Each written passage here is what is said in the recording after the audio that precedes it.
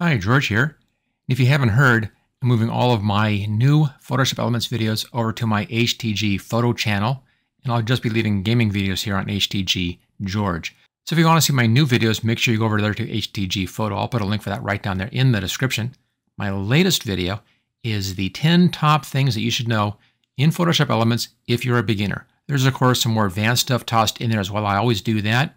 But it's a great video if you're relatively new to Photoshop Elements to learn what you already need to know to make the most out of working with Photoshop Elements, all the good basic stuff. We take a look at the different parts of Photoshop Elements, how to use the tool options and the photo bin, how to access floating windows, which is a trick that's from Adobe Photoshop, how I like to work with the expert mode, and I do most of my videos here in expert mode.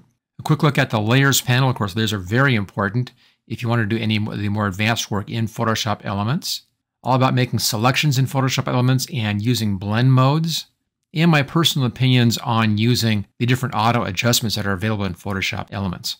And I finish off this look at the top 10 with all the free content that comes with Photoshop Elements. This is one of the main reasons to actually use this program is all the free content.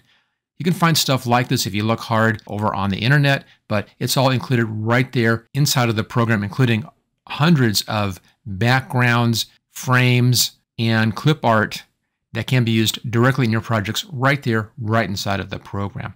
So if you haven't gone over and taken a look at HTG Photo yet, you should do that right away. Make sure you subscribe over there because that's where all of my new videos will be from this point moving forward for Photoshop Elements. And again, I'm just leaving just the gaming stuff here on HTG George. And I hope to see you over there soon.